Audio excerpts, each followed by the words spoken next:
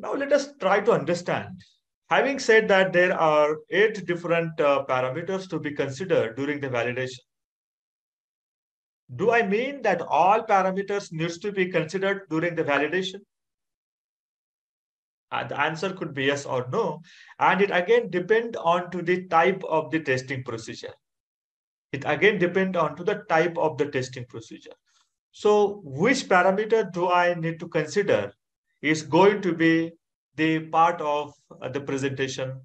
And you can understand that, I have one parameter onto the screen that is the type of analytical procedure on the screen, and that is the identification.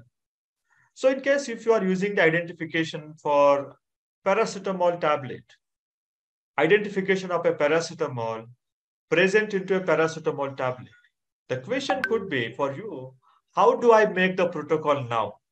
So for making a protocol, you should first list down the number of parameters to be performed. And we talked that there are 8 different parameters. How many parameters there are? There are 8 different parameters. So how you confirm that for identification, do I need to take all these 8 parameters? Or do I need to take 1 or 3 or 7 parameters?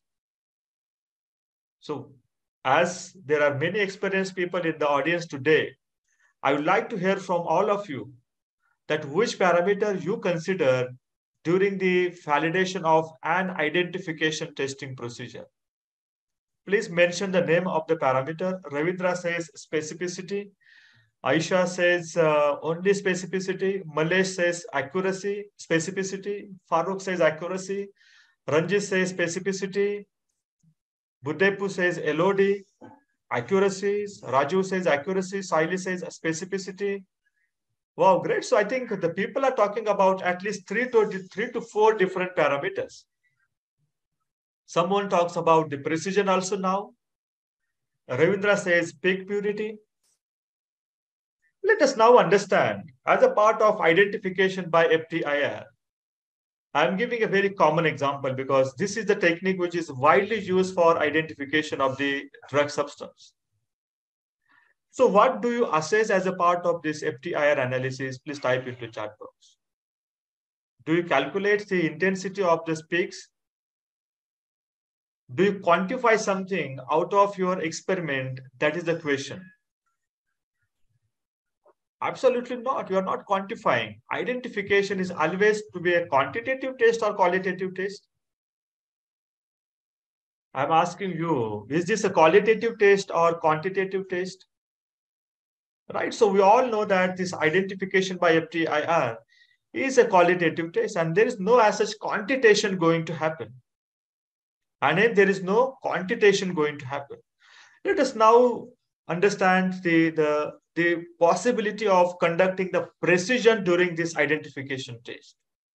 We will rule this one by one and try to understand. So what is the precision means? What is the meaning of the precision parameter? We'll talk about some definition part also in between. The precision is nothing but to evaluate the degree of closeness, between the results observed, right?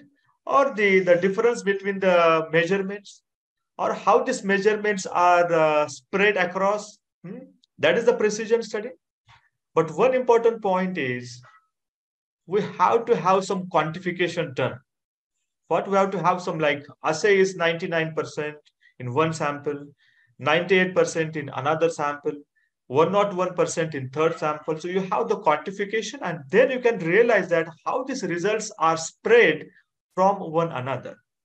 But as a part of this qualitative test, what you report, we only report the result is complies or either result is not complies, yes or no? Now, where is the quantification present into this particular test? So there is no as such quantification happening. And hence, if there is no such quantification possible as the end measuring result, how do I confirm the spreading of these different measurements result? All looks like complies. And hence, the precision, do you think it is really possible? How many of you think that now the precision looks to be not a possibility? Type me in the chat box or type yes or no in the chat box. I'm just trying to explain you in which context the precision may not be a possibility. Let us now understand the accuracy part. Now, this is the very critical parameter as far as validation is concerned. And we're very serious about choosing the parameter in the right way. So what is done during the accuracy part? The accuracy can be evaluated based on to the bias or based on to the recovery, or we call that a percent recovery. So let me assume that we are going to choose accuracy evaluation based on to the percent recovery. Again, there need a quantification like amount added can be known to you. You may spike certain amount of your paracetamol into a placebo during measuring the FTIR, and you may scan a beautiful IR out of that sample. But the amount added is known to you. The true amount is known to you. But what is required to calculate the percent recovery? You require two important informations. The first one is what? It is the ratio of your amount found and amount added. And into 100, you will do it for the converting the result into a percent. So in the very first hand, you say, oh my God, I know the amount added because I measured the weight of the paracetamol. It is 10 mg. And then I spiked into a placebo. I ran the FTIR and I have the FTIR. The second important point is, as a part of this evaluation, do we quantify the paracetamol present based on to the FTIR? Type yes or no in the chat box. Do we quantify, oh no, look at it, this is a 9.9 mg FTIR, paracetamol I could see in a FTIR? Absolutely no. Again, if there is no possibility of quantification, the percent recovery is next to impossible to evaluate. And for that reason, if there is no possibility to evaluate the amount found, we cannot establish the percent recovery, or we cannot also perform the accuracy study. How many of you understand this point? Type me in the chat box. I talked about why the precision is not a possibility for the identification test parameters. And in the second way, I'm also trying to explain you how the accuracy is not going to be a reality. So we already lost two important parameters. We already lost two important parameters. Do you think that the linearity is going to be a possibility for identification by FTIR? How many of you think it is possible? Type yes or no in the chat box. Linearity, and this is the detector response. Paracetamol's response, right? See,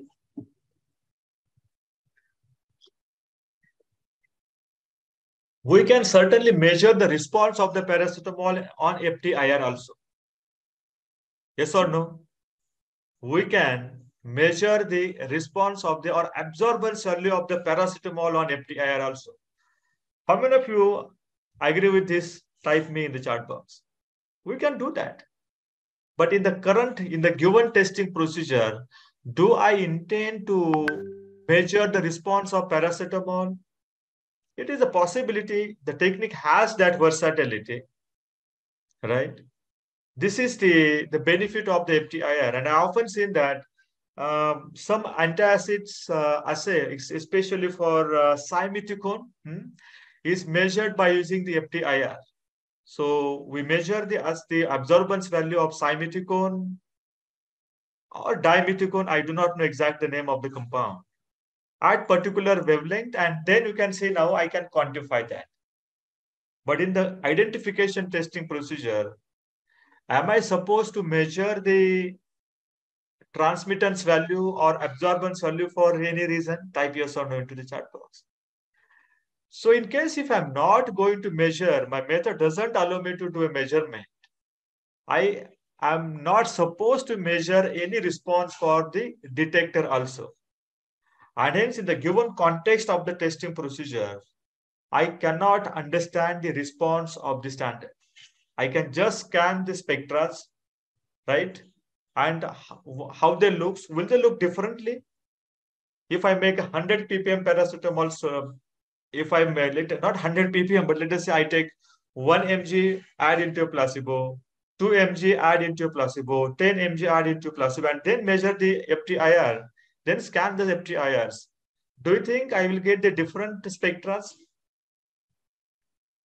Do you think that this characteristically they will be different from one another? Absolutely no, they will not be. So if you normalize those spectra, they can simply overlay, they can simply just looks like the same. So as such, there is no different response is possible as a part of identification assessment, and hence, is there a need, a possibility to evaluate linearity of the detector response for the given identification testing procedure? Type yes or no in the chat box. What do you think?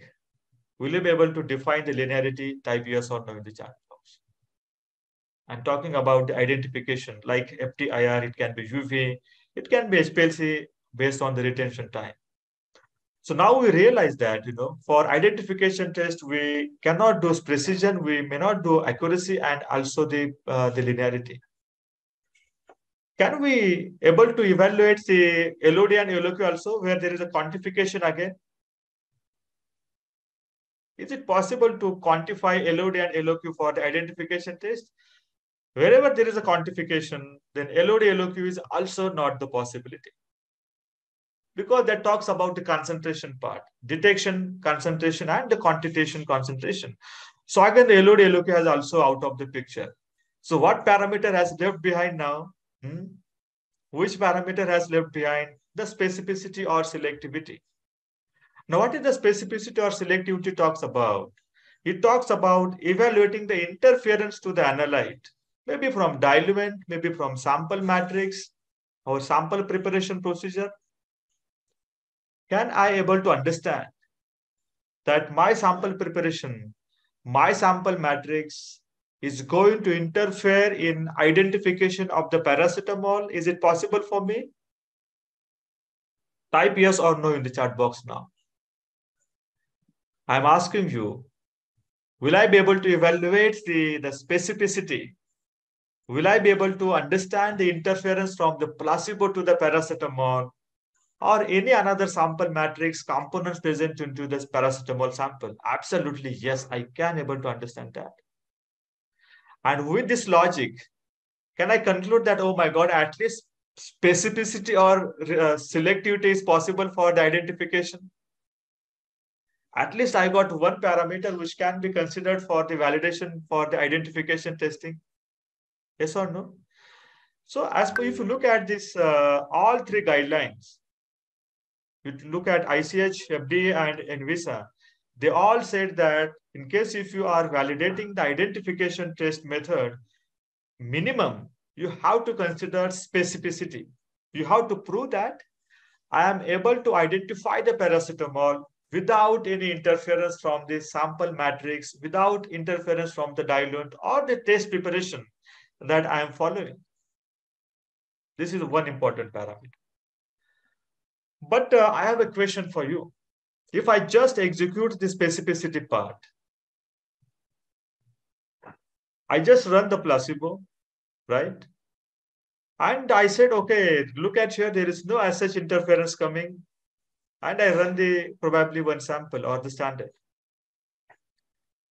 So what is the intention behind conducting the precision? I understand that the quantification of compound is required to evaluate the percent RST, to evaluate the standard deviation, how they are scattered. And we often measure the 6 measurements to conduct the precision study.